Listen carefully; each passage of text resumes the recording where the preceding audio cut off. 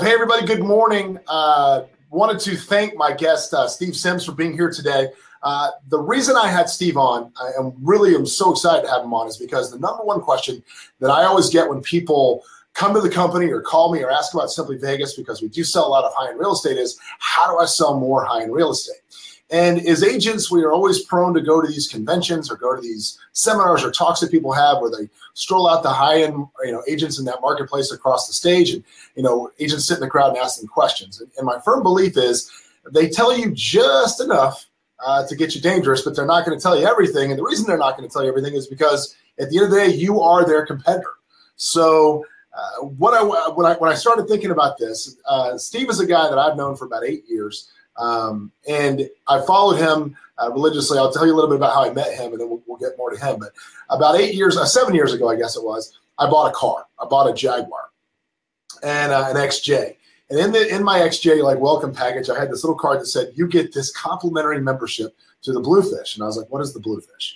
And my phone rang about maybe 5 days later. And it was Steve on the other end. And Steve tells me that he has this company.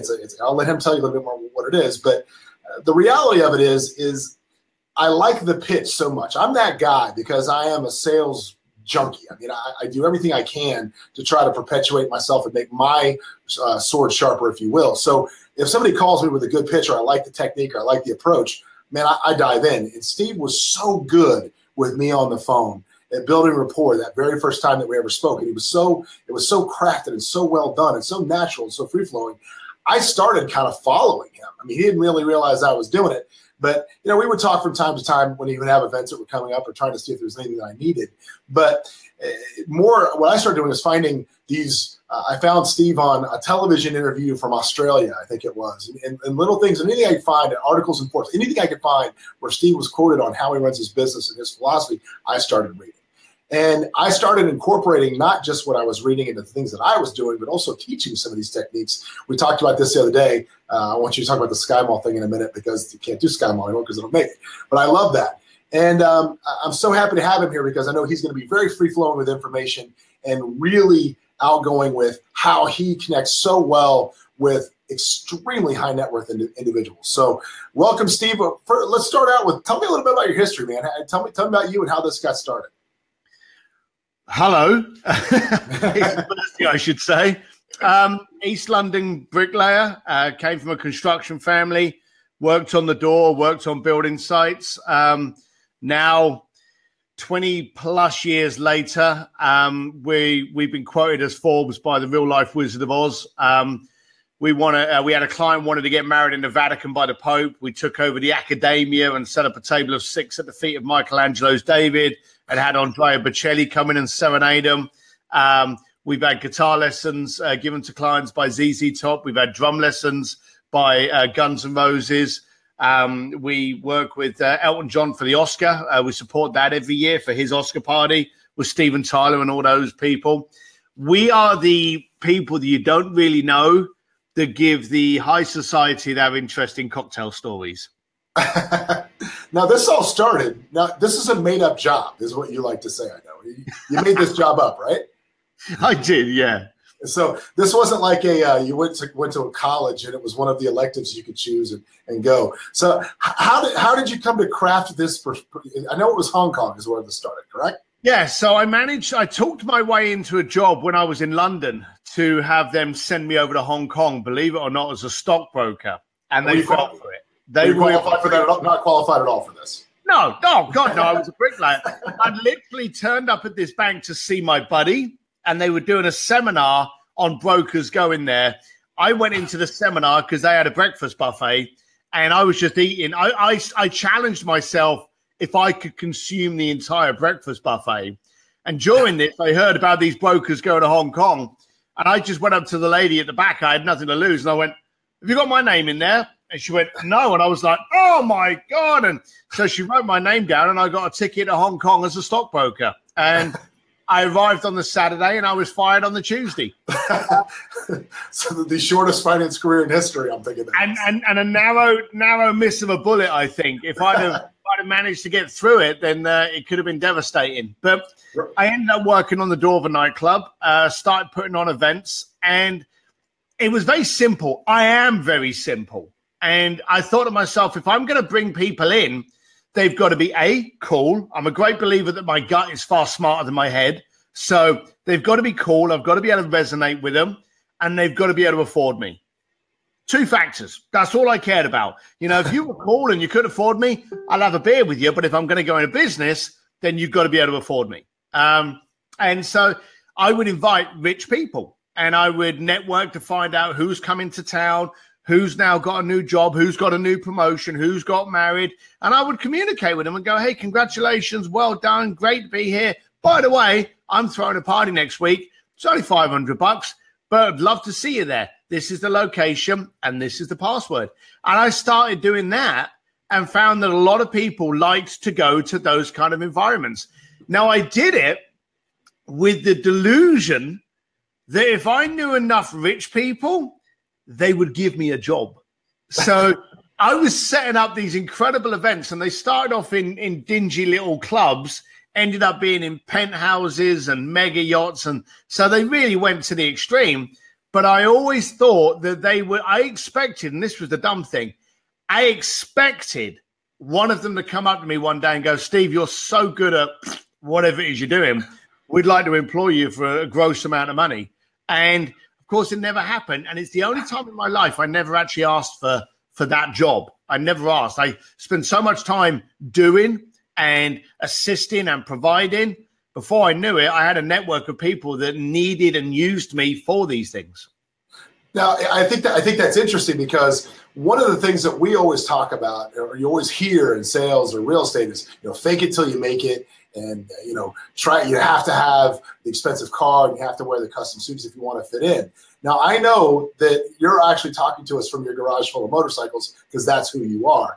And I also know that there's one photograph of you that you don't like that's out there. So my question is, because that photograph was taken back then when you were doing this in Hong Kong, were you to a certain extent faking it till you made it, or were you always authentically true to yourself? All right, for a start, let's never use the word authentic. It's become the bloody mouse pad slogan of the year. I'm a great believer in transparency. Okay? I want you to understand me quickly. I want to be impossible to misunderstand. Coming from a bricklaying background and a construction field and not having a lot of money when I was young, I was ignorant to what I could have. So when I was in Hong Kong, I didn't know what a Patek Philippe was. I didn't know what an Audemars Piguet was. I didn't know these things.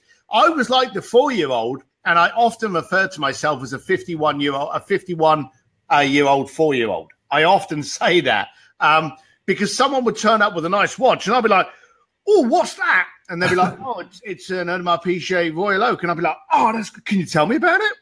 And I would be eager. I wouldn't be intimidated. I wouldn't be kind of like, oh, it's a pleasure. Hey, nice watch. That's lovely. Why did you buy that? Are there other watches that you would have bought? And I would be always very inquisitive. So I never faked it. The picture that you're talking about, you heartless person for bringing it up, was when I did, and it devastated my life. And I've tried to keep it there as a rock to remind me of that. But I never faked it when I was in Hong Kong, because I wasn't intelligent enough to be able to fake it. And I think that was part of my secret sauce, because and I've always been on motorcycles. In fact, the picture you're talking about is the only time I physically ever purchased a car. I was born on motorcycles, and I hope I will die on motorcycles. Not soon, but you know what I mean. But there was a period that, as I started getting more successful, like all entrepreneurs and all successful people, you start doubting yourself. And you start questioning, how can I make this better? How can I make it brilliant? And like all entrepreneurs, we actually screw it up. It seems that we intentionally do it. Entrepreneurs are built that as soon as it starts becoming stable, we find a way to screw it up because we go in a different tangent or do something with it. I actually believe that you wouldn't take me seriously, even though I've been in business for 6 years, pulling up on motorcycles, sticking my helmet on the bar while talking to a client and getting his black card. I felt intimidated by working in Monaco that these people wouldn't take me seriously if I didn't turn up in a suit. I started to have suits made for me. And by now I was living in Geneva, Switzerland, and I would turn up, and because I was doing work with Ferrari, I bought a 1972 Ferrari Dino. Okay. Beautiful car. Still love it today. Don't like what it represented of me at that time. But the story that you're talking about was I had this party, 3-story mega yacht, loads of people, richest people in the planet. We had Arnold Schwarzenegger was on there during his Terminator period. So, we had, big princes, queens, kings, all the most elite people on this yacht. And I remember coming off this yacht and I had a suit on and I felt a little bit kind of like, stiff and oh my God. And I tried to be a lot more pronounced as I was speaking because everyone was fancying the hell out of Hugh Grant at the time. And I was the polar opposite. And there was my Ferrari at the bottom of the boat. And I said to my wife, can you take a picture of me? Because I'm the shit, I'm the boy, I got a suit and I got a Ferrari. Next to us was a sail yacht and it was bigger, wasn't taller, but it was bigger. So I went, oh, hang on a minute. So I reversed my car up and then leaned against it, Miami Vice style, and got a photograph. Now, this was back in the 90s. So this was the period where you got your roll of film, stuck it in an envelope, and about 3 years later, you got it back with all your photographs in it. And I remember being at my desk going through these photographs and with all these famous people, and I was with Prince Albert. There's a picture of me with him and going through it, and that picture showed up. And what bothered me about that picture was that I wasn't in it. Not only had I gone to somebody else's boat because my 3-story yacht wasn't, in my eyes, big enough, I was in a suit that didn't work, and I was on a car.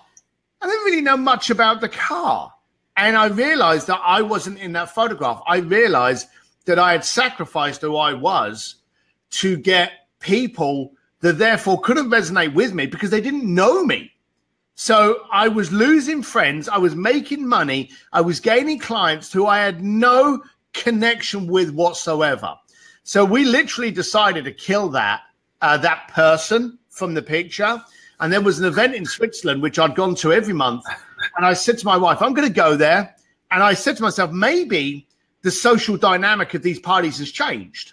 So maybe it's not me. Maybe something's happening and I need to get a grasp of it again. So if anyone's ever done golf, karate, any of these things, they always tell you go back to basics. So I literally got back on my bike and rode down to this party, walked in, bike jacket, crash helmet in my hand, got to the end of the bar, sat down. And there was this guy that I wasn't friendly with. Wasn't a friend of mine, but I knew him every month, at this event. And I'd never missed a month of this party, okay?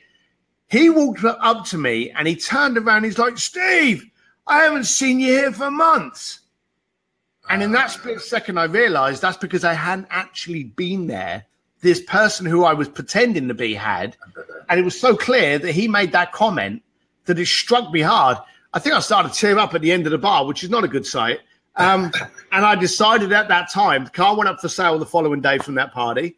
I like wearing a nice suit, but I was going to wear the suit and the suit wasn't going to wear me. And I went back to jeans and T-shirt. And everywhere I go, I've turned up to Eltons, I've turned up to Princes, I've turned up to royalty on a bike. When I travel to other countries, I don't rent a car, I rent a bike. And I will pull up to my appointment on a bike. Do you think that, let me ask you this, do you think that your clients find you more interested in them or they're more interested by you? Which do you think it is? I think I'm easy to understand and impossible to misunderstand. So I don't think I'm a challenge. A lot of the people that I deal with and a lot of the people that are your clients, they're constantly badgered because they know that they've got something that most people want. And most of the time that's money. Okay. So you're sucking up to them, laughing at their bad jokes to try and get that money, to try and get them to commit. With me, I'm so transparent that if they tell a bad joke, I'm like, please make the next one better. I'm very easy to converse with. And I think a lot of people have said to me before, which has been kind of strange, that I'm very relaxing to converse with because I'm not challenging to go, oh, yeah, I've got that watch as well. Oh, yeah, I've got, there's none of that. I haven't got a watch on, but it's just I'm very easy to work with. And I think the key word is to be more interested than interesting. And so I'm very passionate about, okay, you've got me here. Why am I here? Why did you reach out to me? You need me for something. I need your checkbook, but you need me for something. So what is it? What can we discuss? And I make it very clear and simple. And when it's that simple, you can't help but resonate. And if it doesn't resonate, walk away from it. Well, that's an interesting thing too, because all of your clients now are referral based. It is pretty much, I think, 100%. Oh yeah, we've never had a telephone number on our website. You've never been able to contact us without buying membership. And membership's $5,000 a year, and for that you get our phone number. Yeah, pretty much. So my point is though, how do you get say I'm a new person trying to break in, not to what you do, but into that high net worth clientele? How do you get over that hump with that first client, and how do you make that client your cheerleader? I know that you say in your book at one point, I don't want to give too much of it away because I want people to buy it, but I know you talk about one solid recommendation from one person is worth more than 20,000 postcards. So how do you hit that first? How do you hit that first client and that first relationship, and how do you nurture that and work that person to help you get those referrals to come out? Well, we're doing the same thing. We're in the same industry. We're providing something to people that can afford it. That's as simple as it is, whether it be a car, a jewelry, concierge services, or a phenomenal penthouse or property. We're doing the same thing. We're providing something to people that can afford us. And therefore, quite simply, first of all, you've got to realize they need us. You can't force someone to buy something they don't want. Okay. Maybe you can if it's $10, but not when it's 10 million bucks. So they need something. So they need to first of all feel that you're the person that can. That person needs to be the only client that you have, the only person you've ever had. Every time I discuss anything with a client, they are my pinpoint focus, my laser attention. And I want to find something out of them which is completely abstract to why they've got me there. Now, you mentioned earlier about a lot of people get up on stage and talk about a certain amount because they don't want to give the game away.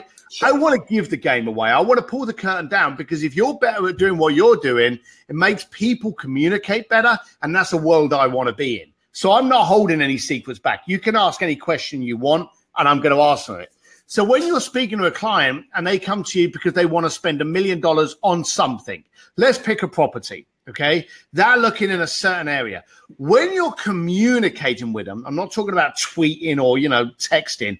I'm on about chatting. I'm on about conversing. I'm on about sitting down face to face or over a Skype.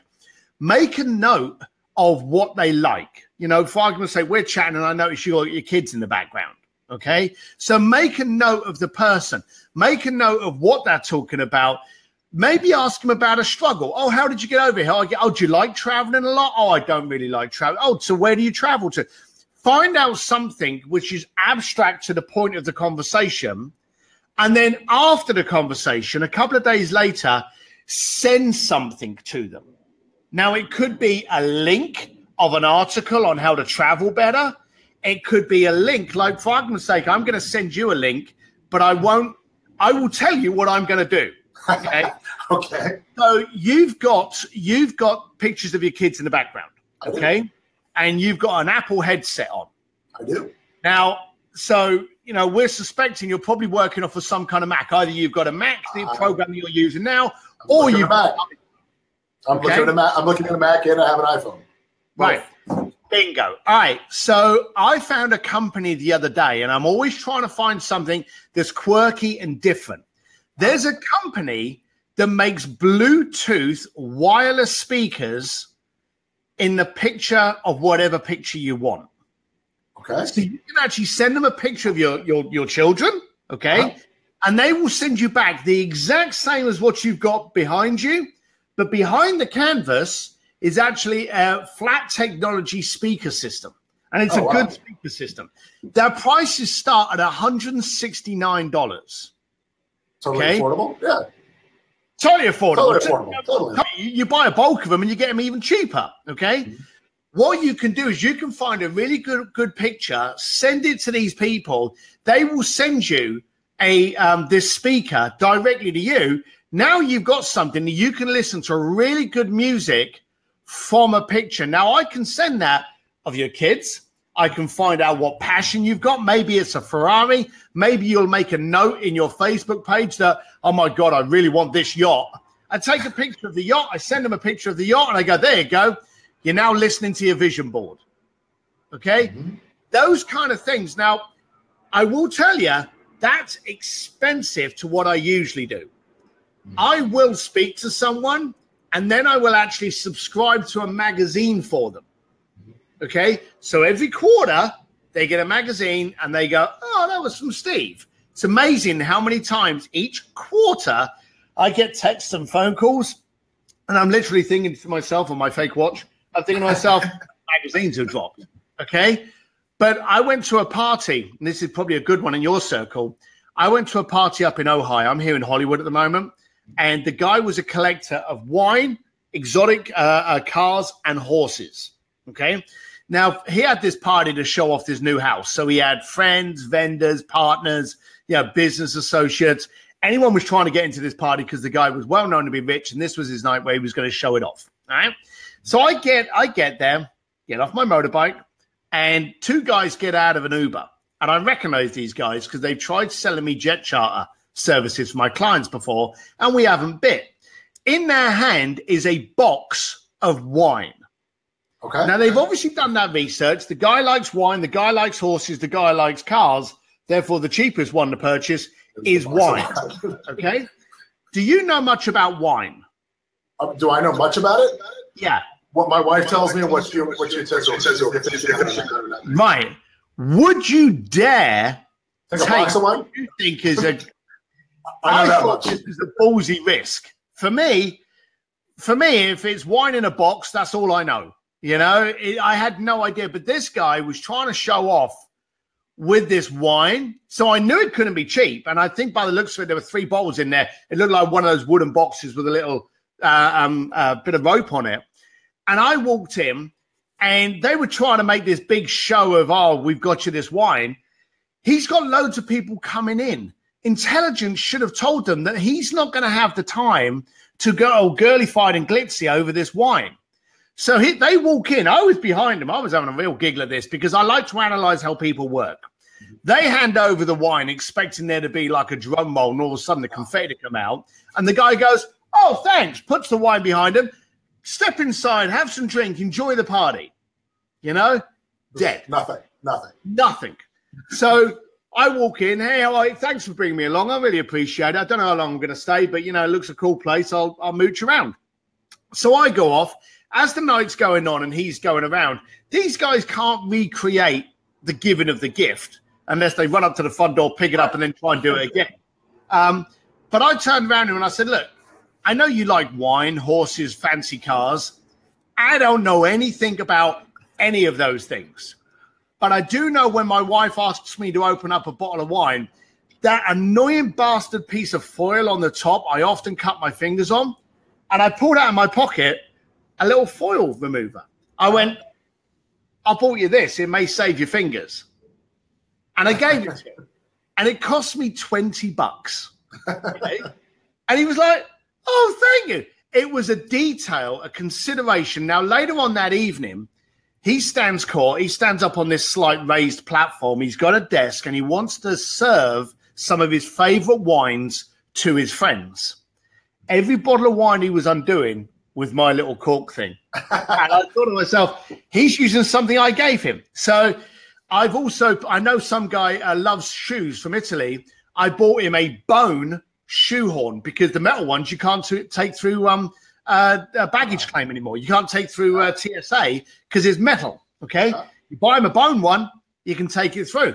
So I try to keep thoughtful gifts under $35. If you know someone's traveling, a travel plug. If you know they're going somewhere, maybe an easy course on the best food or how to cook Italian.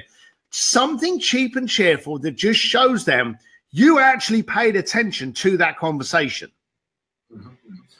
Well, I think that brings me to my next thing I want to talk about, which is communication.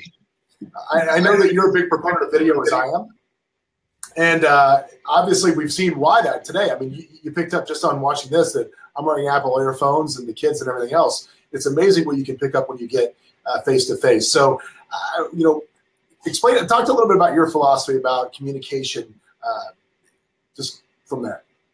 Well, you've already said it. We're having a chat here.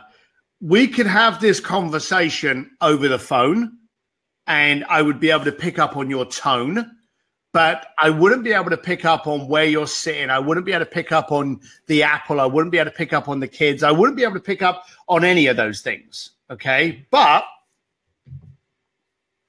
everyone's got these smartphones. What I tend to do, and I do it a lot of the time in here, is I will record a video and I'll go, hey, John, I just wanted to say, I know we haven't talked for a little while, but I want to reach out to you next Tuesday. Is that okay? And you push send and you send it via text. Okay. Now here's a little quiz for your folks out there. Okay. If they want to play. How many fingers does it take to delete an email? It takes one. How many fingers does it take to open up an envelope? Like 5. You can open an envelope with one hand. Well, hold it and then use the thing. So you got 5 fingers on one thing, I guess. Okay, perfect. So you are engaged. If someone gives you a letter, and you can try it, give someone a letter and then say, check your emails. And they're like trying to check their emails without elbows. They can't do it. So I try to do stuff which gets people as engaged as possible to stop them looking at the other stuff. So I will do a video text because we all know we wake up in the morning, we're pouring the coffee, you look at the phone, you see you've got 200 emails, you got 5 or 10 texts, or maybe 2. What do you answer first? From the text or the emails? Oh, the text for sure. The text. What if one of those texts has done a push notification and it's got my smiley face going, on your text? You're now like, oh, what's he up to? So you push it on, then you play it. And from that text video, you're now getting all of this. Oh, he's in the background. He's got bikes. He's got his black T-shirt on. He's very enthusiastic, or he's very down.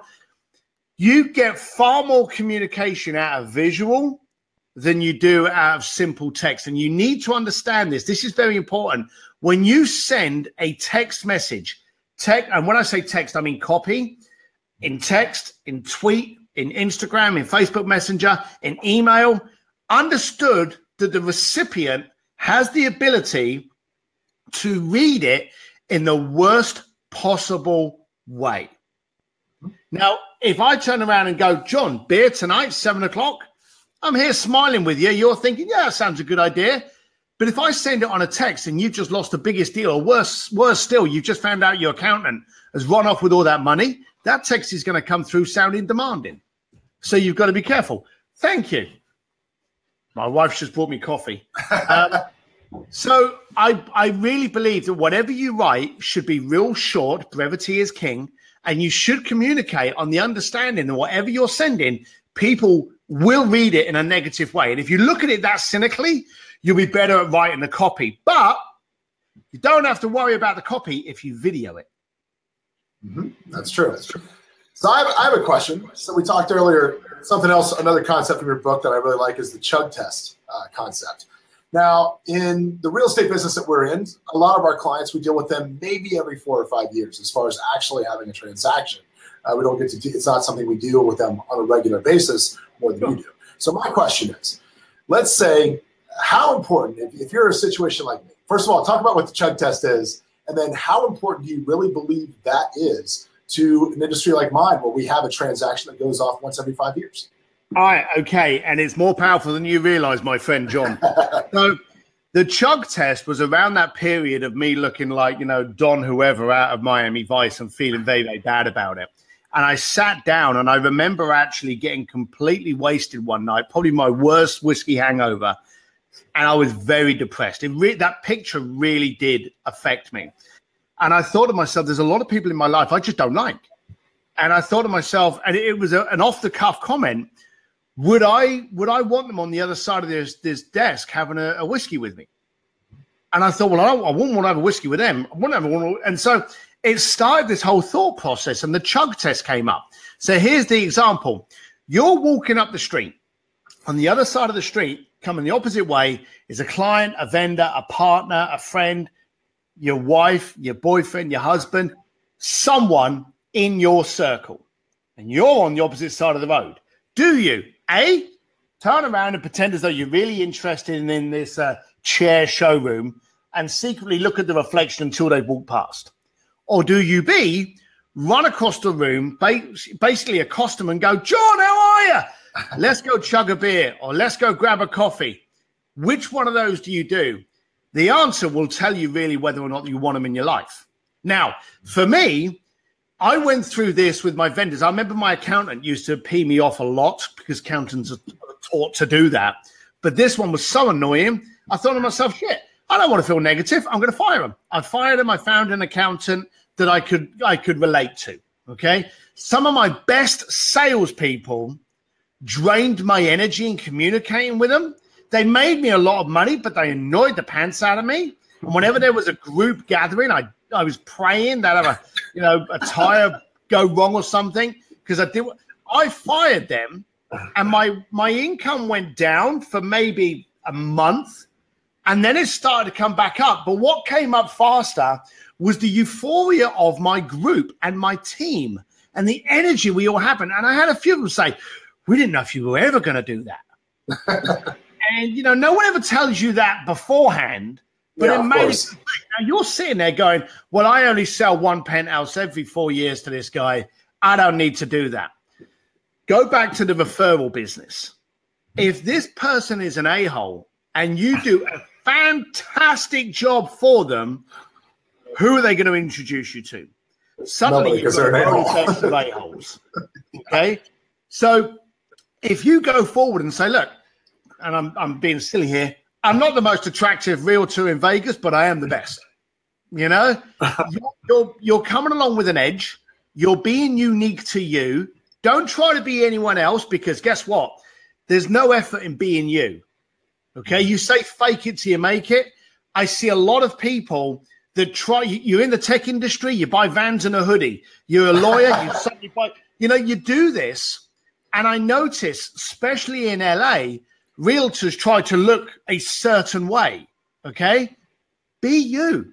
No one's taking you on to date you. They're taking you on because you're an expert in that field. Okay, you're not there to give them tutorial advice on how to dress. So brand yourself. Take the effort of trying to be someone that you're not away, and concentrate on that client and say, look, my business is purely referral. When I'm finished, I'm going to ask you to introduce me to your circle. If you don't think I did a good job, then ignore that request. If you want more people like me in your life, then I would respect that referral. Mm-hmm. Okay? And actually position it. And I talk in the book about positioning the ask and make it impossible to misunderstand. And then you can even go back to them. I've gone to clients in the past when I've sent them on a trip or something like that, and I've gone, hey, tell me 2 things you didn't like about that trip that I sent you to Florence on. And they go, there was none. It was brilliant. Great. Then introduce me to 5 people who you want to say the same. And they go, all right, it's a bit of a bait and switch, but it's usually good to go in with a negative. So when you've sold the guy the penthouse, go, look, was there something I could have done better? I'm all about improving my ability and my skill. Is there something that you wish I would have done that I didn't? Mm-hmm. And when they go, no, it was seamless. It was brilliant. Thank you. Then I'm doing my job well. I expect you now to tell 5 other people that exact same thing. And maybe you want to get something like I've got in this right over there in that far corner. I've got some Toomey passport wallet covers. Okay. And I put a little scribble in there saying even your passport should travel in style. So when I meet a client that I've done a lot of travel with, I give him 5 of these and I say, I'll pay for the postage. Give them to 5 people who you think would appreciate the standard that you've been treated in. Mm-hmm. And now he's going up to people going, have a look at this. And it literally is a travel. I can get it for you if you want, but it's a travel wallet in a beautiful black box. You open it up. I bought them in bulk, so they're not very expensive, less than $5 each. Okay. And you open it up. There's a little bit of handwritten scribble in there, and it's got my number on and stuff, and maybe a link to an article. And you give it to them, and they give it to someone. No one wants to keep hold of it. It's a cool thing to pass on. So I think, the number one thing I'm taking away here from our chat today, besides feedback on your end. Oh, sorry, man. No, you're okay. I think the number one thing I'm taking away, though, is you always have to be unforgettable to your clients. And you have to it's the little details of things. It's more important than everything else. It's the little details. It's the personalized touches. It's the staying top of mind. I know that, I love the magazines. I love the Toomey. I wish they still had Sky Mall because we didn't talk about it, but Steve used to grab all the Sky Malls off of planes when he would get off and find the weirdest stuff. I'll let you tell him. Yeah, so what I used to do was this was only about a year ago, before internet was really on planes now. And because I travel so much, and there's one element of this you can still do. Whenever I travel anywhere, the hotel that I'm in, regardless if it's Los Angeles or Venice, wherever, I grab a bunch of the envelopes from that hotel and the stationery. And then when I would be on the plane coming home, I would just handwrite envelopes. And on the stationery, I'd put on there, hey, John, I was in there and I've sent bar tabs. Well, on the back of the bar tab, I was going, hey, John, I had 4 whiskeys tonight. 2 of them, I was thinking of you. I'll call you when I get back. I would shove it in an envelope. When I landed back in America, I would post it to you. So you're sitting there one day and you get this letter from Venice and you open it up and there's a bar tab in there. Or one of the other things I would do was Sky Mall, which was this ridiculous catalog of all the crap no one wants. And the stuff.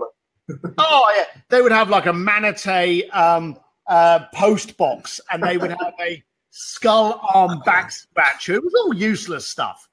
I would tear it out, don't scissor it, rip the damn thing out with a silver or black marker, depending on how dark the picture was, write on it, John, surely your clients need a Manatee post box for that penthouse, and stick it in this envelope. And I would get off the plane with about 50 to 60 envelopes. And then I would, just post them the following day, and you would get all of this stuff. And all it would cost me was the post. Now, I still say that emails, we get hundreds to thousands a day. If you can use that tip, and especially being in Vegas, go down to the local, and they will do this. Go down to the hotel and go, hey, I'm doing some letters over there. I need some envelopes and some stationery, please.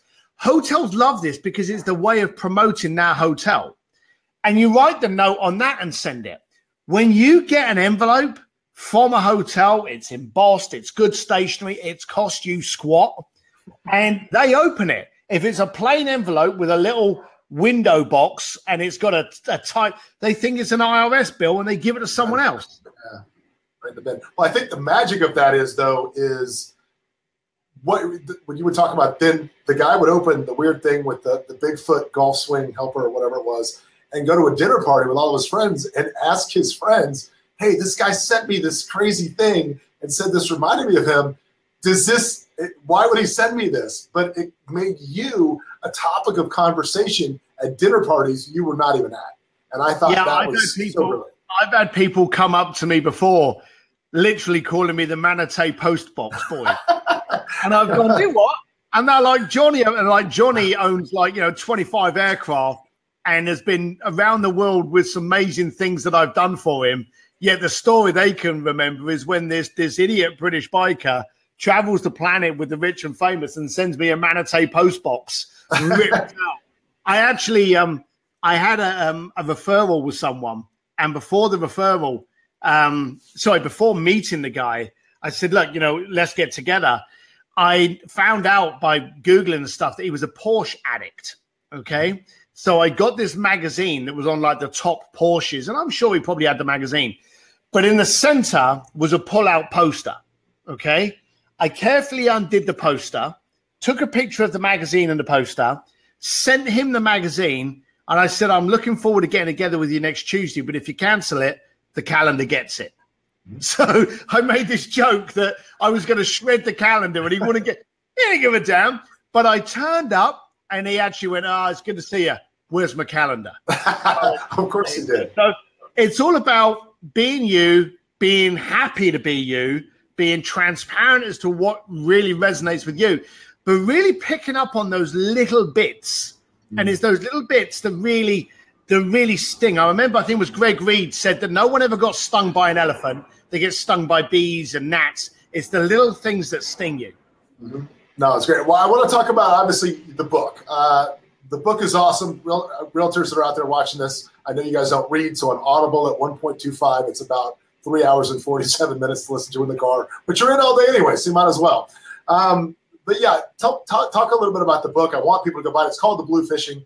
You can get it on Amazon, get it everywhere. So talk about that.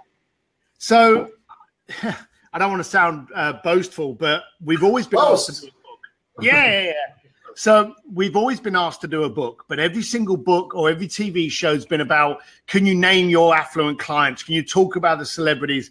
And we've always gone, no, because if we did, we'd be dead by cocktail hour. So this time, for about the past 7 or 8 years, I've done a lot of speaking engagements with entrepreneurs on how to brand, how to market, how to increase an ROI, how to get the right clientele, how to build your unique property. I've always talked about that. And then finally, very fortunate, I got approached by Simon Schuster, who said, would you be willing to do a how-to book that talks about some of the things you've done, like with the Vatican, but then breaks it down into 12 easy steps, how you built up that relationship, how you did this, how you maximized it. So there's a cheat sheet that someone can take into their business. So it's called Bluefishing, the art of making things happen. Because you have to make things happen. It's not called sit on your ass and it will come. These are the tidbits for you to be able to simply action, because anyone listening to this and watching this knows that I'm not complicated. I class myself as educated, but school had nothing to do with that. I'm a guy that works on my gut, not on my head. These are simple, foolproof tips that allow me to chat with Elon Musk and Richard Branson that you can take into your business. And for anyone out there going, well, you had the advantage of, good luck with that, because I never had any of those. And you don't have to either. Well, again, highly recommend you guys go get the book. If you enjoyed Steve today, please share this video so we can get the word out about his book. It's called Bluefishing on Amazon and everything else. I got to ask you one more question before we jump off, because I want to be cognizant of your time. But what is the craziest thing you've ever been asked to get that you've gotten done? And what is the craziest thing that you have not been able to get done? I know you make everything happen. So I'm dying to hear if there's one thing, the craziest thing you could not get done. So the craziest one that I really liked, and I mentioned it slightly earlier, was the client had told me that he wanted to go to Florence and he wanted to go to an exclusive restaurant. And that was the whole parameter. We took over the Accademia, set up a table of 6 at the feet of Michelangelo's David, cleared out the entire museum, and had I told him I was going to get a local artist to come in for entertainment. I had Andrea Bocelli wander in and serenade him during the dinner. That was the craziest one that we did, because there were so many moving parts.